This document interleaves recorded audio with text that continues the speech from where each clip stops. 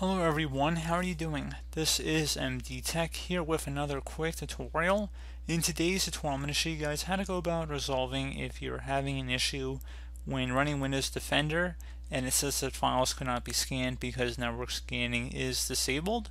So it should hopefully be a fairly straightforward tutorial, and without further ado, let's go ahead and jump right into it.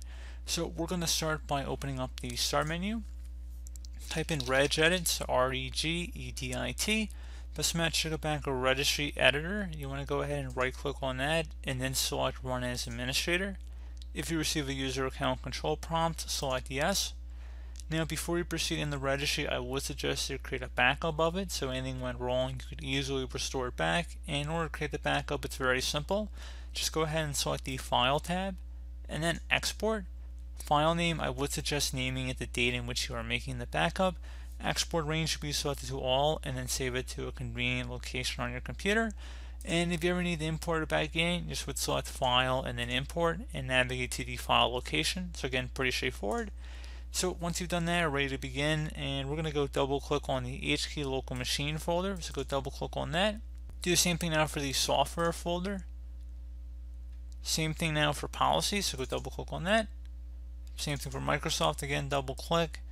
And now it should be a Windows Defender folder. Just left click on that one time. Now you might want to pause the video at this point if you need to catch up to where we are in this tutorial.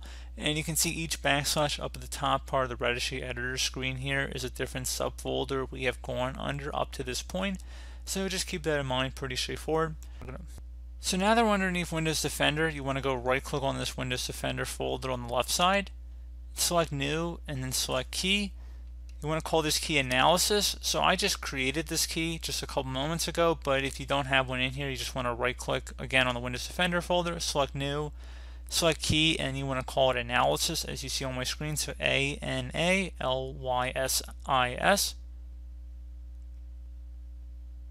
So again, pretty straightforward. I'm just deleting these extra keys that I just created unnecessarily. So now on the right side, now that underneath the Analysis folder, you want to right click inside of a blank area, select New, and then select the word 32-bit value.